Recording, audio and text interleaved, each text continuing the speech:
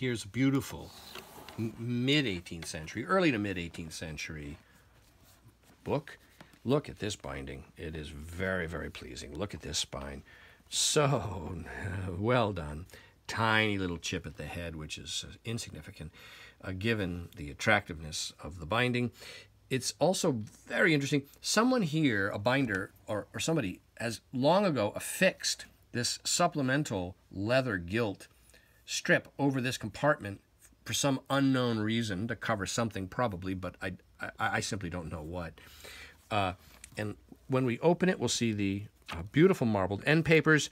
There are two book plates. This one here is the Count Victon du Hummel, pasted over a second book plate, which is very difficult to make out, but might be worth soaking this one off to see what's there.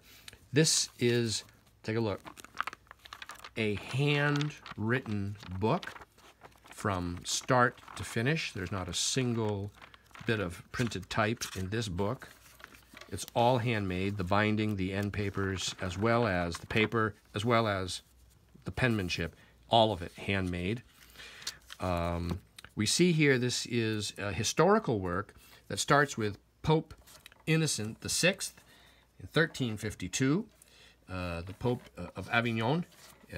Jean was the king of France, and Charles IV was the emperor.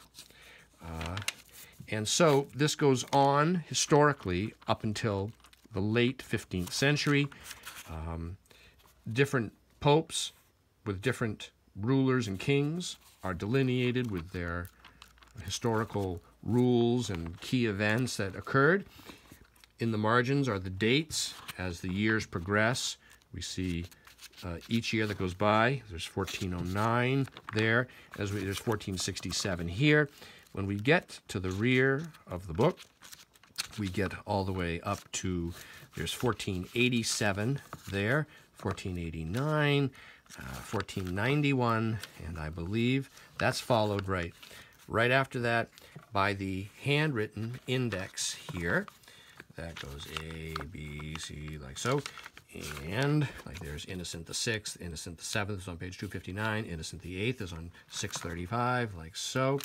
And then the index goes like this to the very end. Yes. And this is a one-of-a-kind, unique book. It's available now online from me, Brian DeMambro.